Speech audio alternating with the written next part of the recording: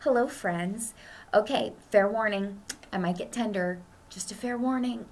Sometimes it helps me to whisper when I get a little emotional.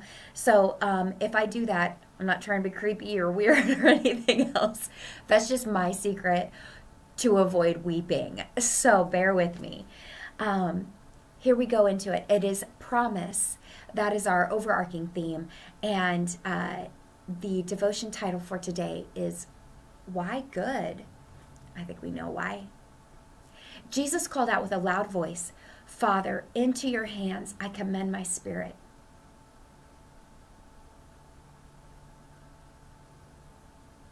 And when he said this, he breathed his last.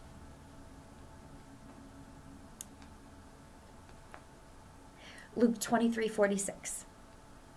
Many of the events of that first Holy Week are pretty unholy. Pain, conspiracy, terrorism, hate, fear, and even death.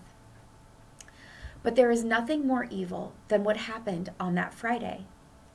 And yet we call it Good Friday. A panel from the comic strip BC captures the Good Friday events so well. The conversation between two characters goes like this. I hate the term Good Friday. Why? Because the Lord was hanged on a tree that day.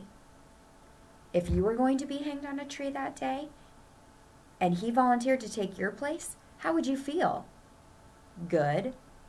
Well, have a nice day. Good Friday allows us to not only have a nice day, but to have an Easter day as well. Good Friday tells us that Easter is not about the bunny, but it is all about the lamb. Let's pray. Lord, you went to the cross for us so that we can die too to our sins. Assure us that Easter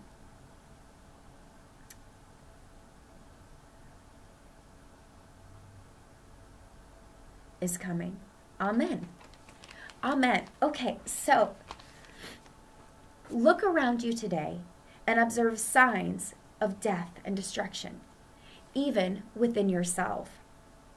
Pray that this Holy Week continues to be the lens through which the world becomes alive with God's love.